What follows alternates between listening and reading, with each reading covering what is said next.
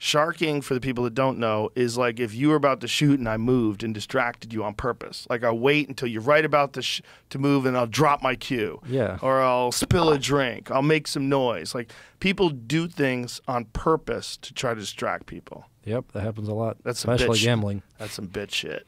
Yep. Isn't it? Oh yeah, they try it all the time too. But it's some bitch shit. When someone does that, that's bitch ass shit. Like, what are you doing? Just play. Well, there's a lot of moves, even when it comes to pro players too. Is there like what? I don't really want to mention names, but No, you don't have to mention names. So I was playing a guy a long race last year, and for example, everybody knows like if you win, so we're playing a race to 100, and every day we're playing a race to 33. So I ended up winning day 1, and I should be the one breaking the balls next day. So I come in and we're about to begin, and he's like, "Are we legging again?" So I'm like, "No, bro, it's my break." So there was a lot of different moves. Like we agreed to play with one magic rack, and he ended up stealing the magic rack, and then and then we were on a break, and I broke the balls, made 4 balls on the break, and I was dead out, and he's like, "Are you practicing or what are you doing?" I'm like, "No, we're playing. I just asked you a minute ago, are you ready to start?" And he's like, "I didn't say anything." Oh, I was thinking boy. you're practicing. I'm like, "No." This is a bro. professional who did this? Yeah. I think you should say his name. Oh no. What does it rhyme with? Huh? What does his name rhyme with? Rhyme with? What does it rhyme with? Like Bogan rhymes with Rogan. Filler rhymes with Diller. Everybody will understand. Yeah. But he was a Filipino. So, Oh, okay. So So he was, well, you know, they're probably gambling a lot of money, right? we played for 20 grand. Yeah. Yeah, yeah. A big chunk of money. Yeah. Yeah, Especially for big chunk of Philippines. money, and people get a little feisty. Yeah. Yep. In gambling, do you think that people take drugs when they gamble? Yeah, absolutely. Look at you, like, yeah. Yeah.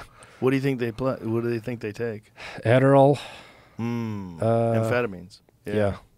Because you can see, if you go to Derby City Classic, you will see people play for 2-3 days straight without any breaks. That's a heart attack special right there. Oh yeah, it is. It is, and they play some crazy games like These aren't the healthiest people in the world either that are taking this Adderall and staying up for days. Like they're burning it. Oh yeah, it's unbelievable. They play some crazy ass games like 15-ball bang game where you just it's an old man game where you just kind of clip the balls and you're just banging balls around for like 50 minutes. So it's a bank game. Yeah. 15 balls. Yeah, but there is a lot of moving part. Like you just play safety as Right. all over. Until you have a good bank shot. Yeah, and then after 50 minutes of playing safeties, you have a bank shot. Most likely you're gonna miss it, and then it goes over and over and over, and they do it for like days and days.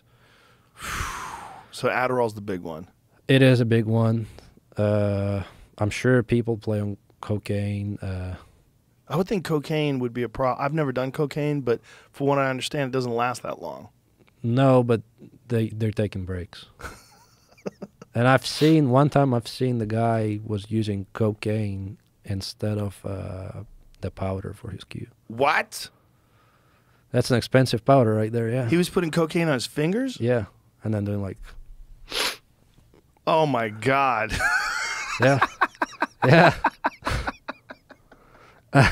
Cocaine for baby powder? Oh, my God, that's insane. But he was fucked up, like, completely. Was he playing well?